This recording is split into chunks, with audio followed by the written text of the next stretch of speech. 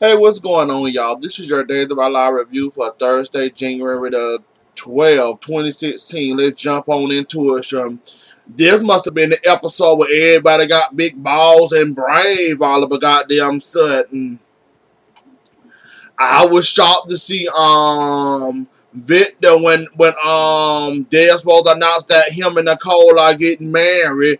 Victor said, "Well, I was taught if I ain't got nothing to say, don't say nothing at all." And he did mess with Nicole a little bit, talking about, "Oh, so you are Desmond, oh, so you're a Kyriakis again." He said, "Yep, this time I read the good one.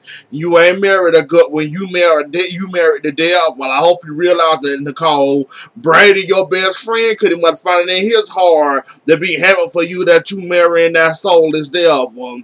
Honey, ain't nobody gonna be happy that you married that devil but you. If you happy, be happy, but a little temporary moment you happy for. Ain't nobody finna feel happy for you, Nicole. Ain't nobody happy that you finna get married to that thing. But if you wanna be married, you go right on ahead, honey. You want to be attached to the devil incarnate? Honey, can't nobody stop you. All we can do is pray for you. Pray for you. That's about all we can do for you. That's all we can offer you as a prayer. I hope you make it out alive without your skin getting damaged. So we got Brady starting off the episode with basically, and no words or less, telling Chloe to wake up, yelling at her like he's some kind of wait. Brady is a moron. What the hell is I'm talking about? Brady always have been a moron and an idiot. And you think yelling at a woman in a coma can wake her up, or what was you going there? The wake her up, the hope she respond to you. What was you going for there? Nancy came in, called him, told him she's taking you out the visitor list. And what the hell is wrong with you? If I were her, I would have knocked you across the head with my purse. If I was you sitting there yelling at my daughter in the damn coma, you sitting there yelling at talking about to wake up. You destroying lives as we speak. She ain't destroying nobody lives. It's called protecting that innocent baby from a devil. That baby can't defend itself from Desmond. She doing the right thing, protecting that baby. So you might call it risking lives or whatever the fuck you call it, Brady. I call it defending somebody that can't fight for themselves, aka meaning that baby. So you call it potato, I call it potato. So whatever you say, Brady. We got Eduardo and Dario arguing about the chill, guys. He think Kate stole the chill, and him and Dario gets into it in Club TDB. They arguing so hard, calling names out so fucking hard. Danny must notice Gabby came in the club, and he mentioned Chad.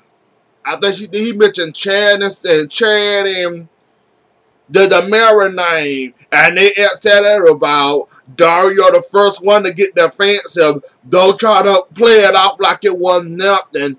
Oh, you worrying about the Damaris? Oh, you worrying about the Damaris? Where the Damaris at? You need to be worrying about your family, not the Damaris. Boy, you take offense to everything, don't you, Dario? That is your sister. Why you sitting there chewing her ass out for? She asked you one simple question. You can't be calm enough to answer that. See, this is why you singing that don't nobody want to deal with you, Dario. Exhibit A, you always acting like a fucking brat. Now that's your goddamn sister. Did you have to give her all that? All she asked y'all why you mentioned her name and what did y'all do. You seen your daddy was calm. You sitting there yelling and arguing with your own damn sister, telling her to pick a side, basically. Really, Dario? But then again, you ain't bright neither. You another Brady. You not that bright neither. And I don't look forward to seeing you every day neither. And another thing, you and Brady can go for brother because y'all both hard head. So, Dario get the win that he think Andre them stole the damn chip, even though the chip do belongs to Andre. Mr. Smartass, Mr. Smarty Pants, decides he'll go find Andre, confront Andre. Andre starts to walk away. He decides to pull a gun on Andre. a goddamn Damara. Now, Dario, I'm gonna excuse you guys. You don't really know nothing about the Damaras, and or you don't know how powerful and strong they are. I'm gonna excuse you for all that. But one thing you learned today: never threaten the Damara. Don't pull no gun on the Damara. Don't must come at them in a harmful or threatening way. Cause you seen what you got: a goon pointing the gun back at you. Did you really think you gonna walk up to a Damara and pull a gun out them and they ain't gonna have no goon waiting around the corner they either knock the hell out of you and or hit you across the head with a gun and or shoot your ass? Did you really think you were gonna sit there and hold Andre up there with a gun on with the gun on his kidneys and nothing was gonna happen to you? You just gonna get away with it scot free? Did you really think that? Like I said, then again, you ain't never met the Damara or never been with the Damara or know how they move. So I'm going to excuse you for that. Dario, I'm just going to believe you to never do that again, you idiot. Going pulling a gun out on the Damara. That was mistake error number one right there. Threaten them, then you going to pull a gun out, tell them that you ain't going nowhere. Did you really think they ain't going to have no goon broken out protecting them? Ready to shoot your ass back? Are ready to shoot you and you tip to try to shoot at them. Whatever, Dario, you got yourself a good ass lesson today. Never fuck with the Damara. And you'll learn that and you gonna learn that the hard way. So we got JJ on the case. Him and Lieutenant Range, I think that's his name. And JJ on the case now about the person at Wardos and the Damaras. So basically, he got that thing on it. So now they know that Club TDB is a front for Eduardo and Dario illegal dealings. So after he got an earful and got the information he needed, he goes and runs to Gabby, call her and tell her, you need to be careful. You need to tell her you need to be careful about your brother coming and going because they're doing some shady business and you can get involved in it and get hurt. Which I heard a spoiler a couple of times that Gabby and Abigail gonna get kidnapped. So I'm guessing this is where it come in because it's basically all full out war for these damn microchips. So we find out after Kate and Andre put their heads together, Andre basically bragging, thinking Kate got the microchip back, the hard drive back, or whatever that little thing they said. Find out he don't got it back, so Andre's they're bragging. They find out we see Andre going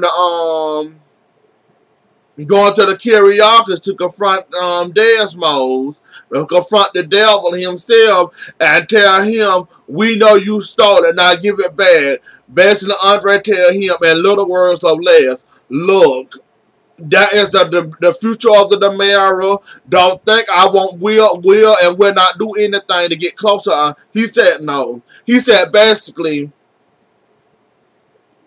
don't think I won't do anything to get this chip back. That meaning I have to kill you to get this chip back, bitch. It's on and popping. So basically, it's gonna be a whole full out war about this hard drive and these microchips. I can't wait to see that happen. So that means Dash finna get good about damn time. Miss good, but semi good, but we're finna get good now. I see what these little damn microchips, and the hard drive soundboard or whatever the hell it is. Then we got Kate and Eduardo getting to it. Basically, Eduardo still got it in his mind that Kate stole the chip from him, that she went into the hospital and went in that room. He thinks she got it, but to find out she don't got it, Desmos, the devil, got it. So they have it out in the par. He called her a hypocrite or he called her sudden. She said, you know what? I ain't got to take this. I ain't got to take this at all. I didn't do anything. You stole something. Basically, she defended herself by telling, bitch, how the fuck you lost something and you stole it from the Damaras? You stole it from the Damaras first. Now that it was in your profit, your hands. Now it was in, you went from your hands to Desmo's hands. And now you coming up here confronting me about it. Yeah, Eduardo, you got the wrong person there, buddy. You need to go to the devil. Eduardo, can I get a request in, please? If you gonna kill somebody, please assassinate Desmos for me. I would gladly appreciate it. That's my request to you, to me. And we gonna see tomorrow, cause we seen Chloe opened her eyes up today, all dramatic and all today. Anyway, though, y'all, that was the episode. Don't forget to like, share, comment, and subscribe. Let me know what you think about today's episode. I'll see y'all soon for Sunday, and enjoy the rest of y'all day. Bye.